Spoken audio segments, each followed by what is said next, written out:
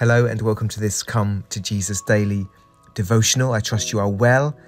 Let's continue reading in Luke 7:3-7. The centurion heard of Jesus and sent some elders of the Jews to him, asking him to come and heal his servant. When they came to Jesus, they pleaded earnestly with him, "This man deserves to have you do this, because he loves our nation and has built our synagogue." So Jesus went with them. He was not far from the house when the centurion sent friends to say to him, "Lord, don't trouble yourself, for I do not deserve to have you come under my roof. That is why I did not even consider myself worthy to come to you, but say the word, and my servant will be healed." Today's lesson.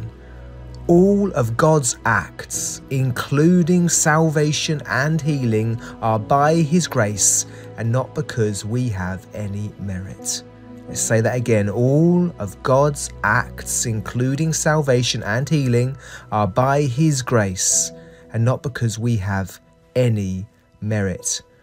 I think it's true to say, isn't it, that many people don't pray for the sick or even ask for prayer because they don't feel that they are worthy, that they are qualified. And we're all drawn towards what's called legalism and self-righteousness, believing that our performance wins us spiritual benefits and spiritual authority. We believe that we have to pay the price for true spiritual success, and many fast and deprive themselves in an effort to win God's hearing. And I'm not negating the use of fasting, but fasting is a means of humbling ourselves and of providing more time to pray rather than a way of earning merit. God does not owe us anything. Even if we do lots of good things, He owes us nothing. He doesn't owe us salvation. He doesn't owe us healing or anything else. Anything we get from God is because of His love and mercy and nothing in ourselves. In our reading, the Jewish leaders who go to Jesus on the centurion's behalf use the goodness of the centurion as a lever for Jesus to help. In effect, they're saying, "Jesus, this man is good, and so you should help him because you are surely more disposed to helping good people than others." However, the text makes it clear that this centurion is not heard because he's worthy. This servant is not healed because he's worthy.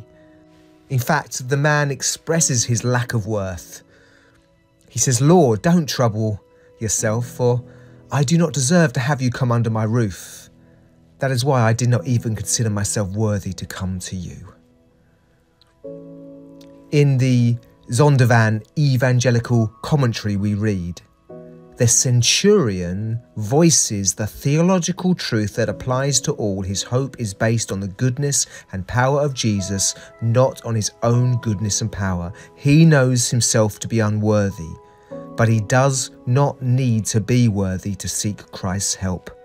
He also recognizes his desperate need for help and his complete helplessness to do anything himself." It's so important that we all continue to remember that we are not worthy and that God saves and heals by His grace. Tomorrow I want to talk about the importance of repentance and confession, but today I simply want us to see that we can pray confidently because of Jesus' perfect righteousness that has been given to all of us who have received Jesus as Lord and Saviour. So in response, all of God's acts, including salvation and healing, are by His grace and not because we have any merit. So are you standing on your own worth or the worth of Jesus? Is your confidence in prayer for the sick and anything else built not on your good works, but on the goodness and mercy of God? God bless you.